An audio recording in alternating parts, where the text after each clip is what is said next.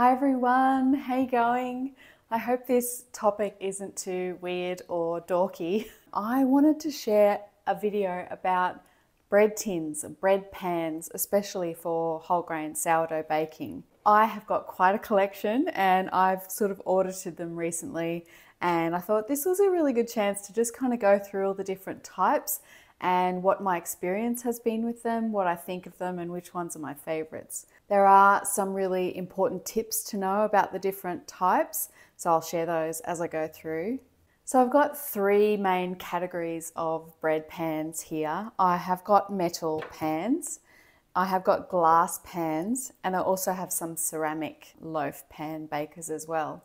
You will notice straight off that I don't have any silicone loaf pans. I don't have anything against silicone bakeware, but for me personally, I don't like the way it's so flexible. I like a really solid pan that, feels solid in my hand. I find that a lot easier to get the bread out that way. The other thing with silicone is it's not very conductive material, so it doesn't heat up very fast, and it also doesn't hold the heat. So I find that the bottom of my bread just never cooks very well in silicone, so I don't use it. So I'll talk about the metal pans first. I do have quite a collection. Metal pans are great. They are usually the most affordable type of bread pan. They're very durable. It's very hard to break them, and they're very accessible. Usually this is the easiest kind of bread pan that you can find. These two pans are actually Aldi brand, Crofton brand pans that I found in an op shop. These were about between $5 and $10 each. I found them on two separate occasions and I really love them. These do have a non-stick coating, and a lot of bread tins will have non-stick coating, and that's probably the main drawback about metal tins, to be honest. Not everybody likes to bake in non-stick, but you can use a paper liner if you like. Personally, I'm okay with non-stick baking as long as you follow the directions and not put your oven too high. The maximum, I think, for most non-stick bakeware is about 220, 230 degrees Celsius.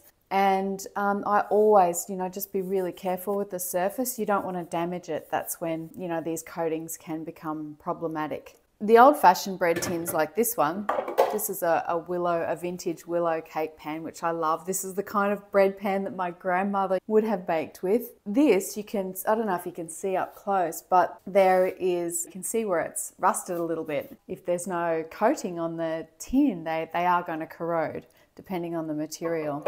So, coatings are okay. You just need to be careful with them. Aside from their durability and affordability and accessibility, metal pans are great because metal as a material is highly conductive, so it heats up really fast. It does cool down pretty fast as well. It doesn't hold much heat because it's not a thick material, but it is highly conductive, so it's going to be very responsive to high temperatures in your oven. So whatever you're baking in your metal pan is going to respond to any changes in temperature that you set on your oven, which is, I think, a good thing. The other benefit to metal pans is that if you get two pans like this, these are RACO pans that I bought years ago. They have been painted black on the bottom because I used to use them in my solar oven, and you need to have black coated things. This is special black paint for potbelly stoves. But if you've got two metal pans with handles like this, you can put them one on top of each other like that and use these bulldog clips, clip them together, and you've got a lid not only for baking, so you can keep the steam in around your loaf as you're baking it, but also just as a lid for when you're proofing your dough so the dough doesn't dry out. If I had less storage space, I would probably just stick with two tins like this and use the one on top of the other method. And that's a really simple way to bake your bread and get the benefits of steam around your loaf, which gives it a better crust and a better rise, generally speaking. You've probably seen in a lot of my videos, I use this. This is a Baccarat granite. It's actually a cast aluminium baker, so it's very light. The reason why I do use this rather than covered bread pans, not always but often, is that this can fit a loaf tin inside it, just like that. You just pop it in and then pop the lid on, and it heats through really, really well. But I can also use this for freeform loaves. So this is a bit of a dual purpose. I can put my freeform loaf on there and use this as a lid upside down. So this is really handy. But if you don't have a roaster like that and you still want to use steam around your loaves, which I do recommend, get 2 tins like this with a handle that you can clip together, and that's the next best thing. The other option that you do have, especially if you live in the USA, is to get a Pullman pan like this with a lid. This is a USA Pan brand Pullman pan. It's a 9 by 4 by 4 inch pan, and the lid just slides off. This comes built in with a lid. I bought these recently because I'm working on a sandwich loaf recipe that I want to make in these pans.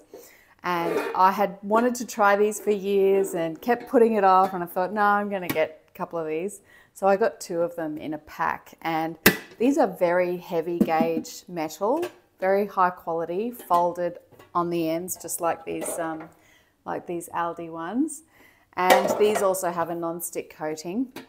I think these are a bit heavier metal than any of my other bread pans. But the benefit of this, you know, if you just want to get one pan that one size fits all, you can get one of these as well because they come with the lid. So again, you can use this lid to cover your dough while it's proofing to stop it from drying out. And then when it goes into the oven, it has its steam cover on as well. And you can make a smaller loaf that has a round top inside this, or you can make the loaf just the right size so that it fills it right up and you get the nice square sandwich bread shape.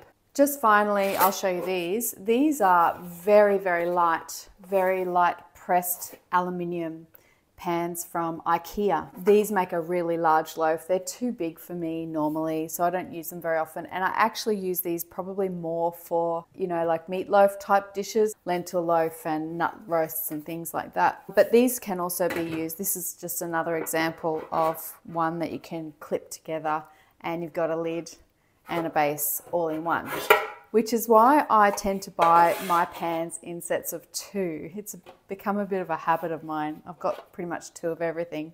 So overall, metal bread pans are fantastic. They're very durable, very affordable and accessible. They heat up really quickly, and if you look after them, if you've got an old one like this, keep them clean and dry in between uses, and they will last you a lifetime, if not more. You might be wondering at this point, how do I know what size recipe to use in my pans? That is a really good question. A lot of times I hear people refer to, is it a standard size loaf pan? And I think, I don't know, because there doesn't seem to be any standard from where I'm looking. So I have this trick for how to work out the best sort of size dough for your bread pans. I'll show you that just after I've talked about the glass and the ceramic pans. Next, I want to talk about glass pans. Glass pans, bread pans, are less commonly used from what I've seen. A lot of people don't like them. They're obviously less durable. You know, it's going to break if I drop it, not like a metal pan. But personally speaking, I really love baking in glass pans, and I have to admit, it's probably mostly because of the look of them. I just love the aesthetic of glass, and I think the bread just always looks so nice. This one in particular is probably one of my favorite pans out of all of them. This is a USA Pyrex pan with a beautiful fluted edge that I bought in a charity shop, in an op shop. You can see there it says, I don't know if you can see, Pyrex USA. I've also got these 2 Pyrex loaf pans, matching pair. I bought these new for about 20 bucks each. These are French Pyrex, so I don't know if you can see, but it's made in France Pyrex in there. These are really lovely as well. Glass pans are really effective, just as effective as any other type of bread pan, but you do need to know a couple of tricks. Obviously, take a bit of care with them. In terms of not breaking them, thermal shock, it's important to not shock them thermally. So if you're going to proof your dough in the fridge in a glass pan, which you can do, no trouble at all, just don't put a cold dough in a cold glass pan into a hot oven. I would always go straight from the fridge into a cold start oven. and just turn your oven on, and it will heat up the pan and the bread all at the same time, so it won't be a big shock for the glass. Or you can just proof your dough as you normally would and just proof it at room temperature and then put it into a hot oven. So room temperature to hot oven is okay. Cold fridge to cold oven is okay, but cold fridge to hot oven, it might be okay, but I wouldn't try it. The other best tip about glass pans, well, actually, I should just say a bit about the material. Glass is nowhere near as conductive as a material as metal is, so it's not going to heat up anywhere near as quickly. It just doesn't conduct heat as fast. However, it has got far more thermal mass than metal, than a thin metal does anyway. And what that means is it holds the heat. Unlike silicon, which is not very conductive either, but doesn't hold the heat. This is not very conductive, it's slower to heat, but it holds the heat once it's hot. So what that means is if you've got the right baking conditions and you've got enough heat, you will get a lovely, nice, even browning once you do get this pan hot enough. The only problem I see that people have with glass pans is that sometimes the dough can stick. But there are three things you can do to avoid that. The first thing is grease them really well, either with a non-stick spray or a pan release, or you can use oil or butter with some flour sprinkled on the top. Never use just oil. If you just smear olive oil, depends on the oil, but if you just smear oil inside a pan like this and then put your dough in, it will stick. You need to just dust a bit of flour on top of that oil and that will help it. The other thing too is, I don't have any dough on hand to show you, but I've got this piece of olive bread. When you are putting your dough into the pan, squeeze your dough together and then put it in like that without it touching the sides. If your dough touches the sides of the pan as it goes down, it will actually rub off the grease and then those sides of the dough are going to stick. So just squeeze it together and put it in the bottom and then let it fall out, and then you will protect your nice grease layer around the sides, because these are the sections here where it will stick, and it's often because people put the dough in and it just rubs the sides and rubs the oil off. The other trick is if your bread does stick in your glass pan, just leave it untouched for about 10 minutes after you bring it out of the oven, and that will just create a little bit of steam against the crust, and that will help release it, and it will be much more easy to just pop out. You don't have to dig out your bread out of your glass pans. They will just pop out nicely. Just be patient and give it about 10 minutes. Glass pans are great too in that they don't have any coatings. I think that's one reason that I love them. They're never going to corrode. They don't need any coating to stop them from rusting. They don't need non-stick coating if you grease them properly. They're just kind of pure and simple, and I really, really love that about them. Plus, I think they're very beautiful. Okay, last but not least, we have the ceramic collection. These ceramic bakers are not necessary at all, honestly. If you just want to bake good bread, a couple of metal pans is all you need. But I'm a bit of a fanatic. This is a lifelong hobby of mine, and you know, you do tend to put a bit of extra resources into your most loved hobbies. These two pans here, this one here, Émile Henry, France.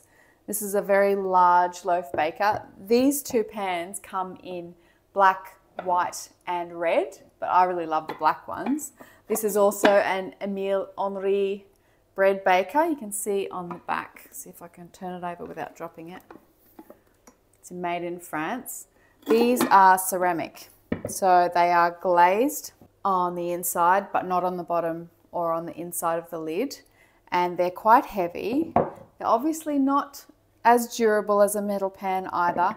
They're probably less durable than glass, but the beauty of these, if you can afford them, they're really expensive. They are not very conductive, so they're slow to heat up, but they hold their thermal mass really, really well.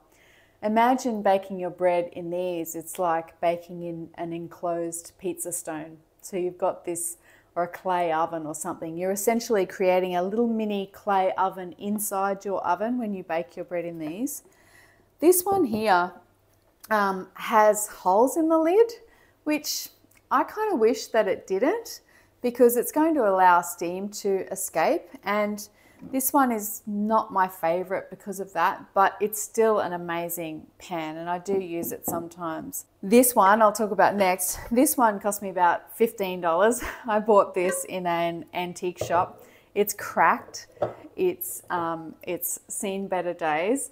This is actually a Swedish restaurant gratina.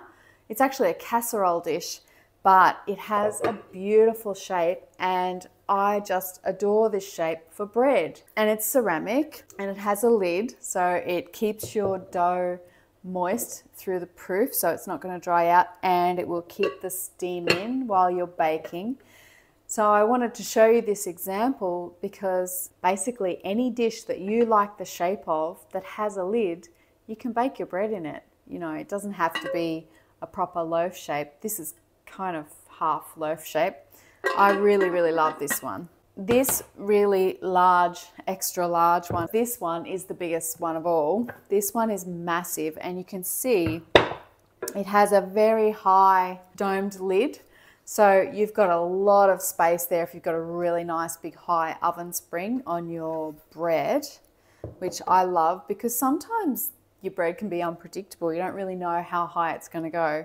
And it's nice and deep. It's got a beautiful shape. It's just gorgeous. However, it is so large, it makes a very, very large loaf of bread.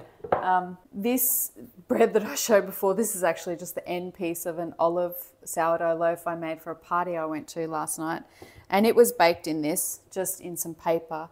But I used a smaller dough. You could make a much higher dough in this, but it would be a very, very large loaf of bread. If you love sandwiches, you know, if you don't want a square sandwich shape, this would actually be a really good option for a really large sandwich loaf. You can make a nice big sort of slice with this. So this kind of thing would actually be good for families, I think, if you wanted to make sandwich bread. You can proof your dough in these and put it into the oven and just bake it like a regular bread tin.